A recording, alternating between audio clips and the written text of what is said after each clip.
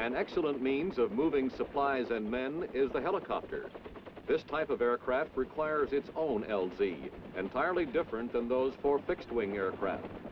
For day landings, a helicopter can land in a space slightly larger than its landing gear and with enough side clearance for its rotors.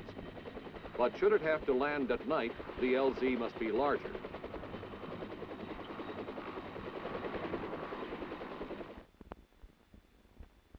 The helicopter night LZ is 300 feet in diameter.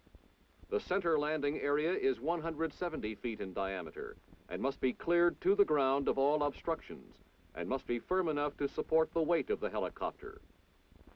Surrounding the landing area is an area 65 feet wide, cleared to within 3 feet of the ground. Maximum ground slope is 15%.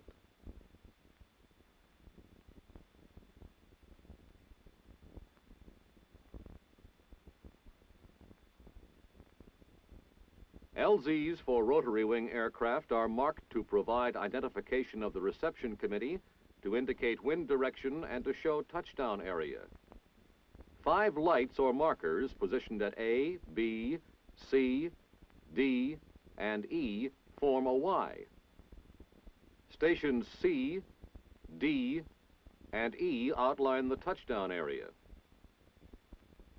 Identification signals are given from A, where the RCL is positioned.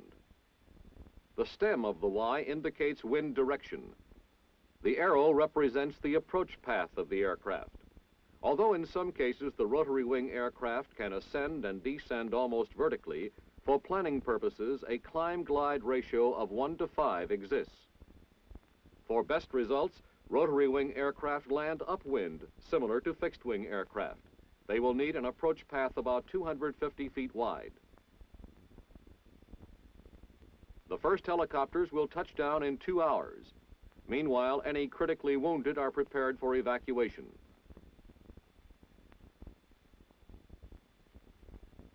To set up the Y signal pattern, the direction of the wind is determined.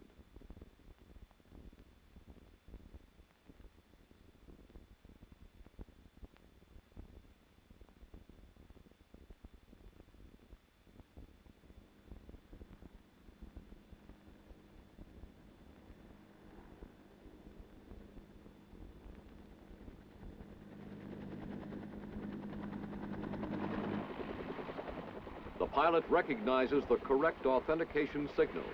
Had the signal been incorrect or the markers not placed properly, the pilot would have aborted the mission or moved to an alternate LZ.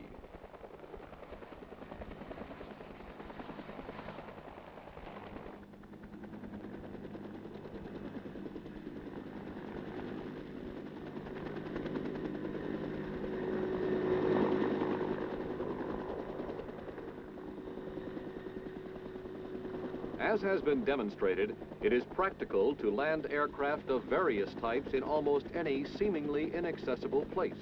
And where aircraft cannot land, supplies and personnel can be airdropped. With today's practical experience and modern technology, there is no place in the world that cannot be reached and supplied by Special Forces air operations.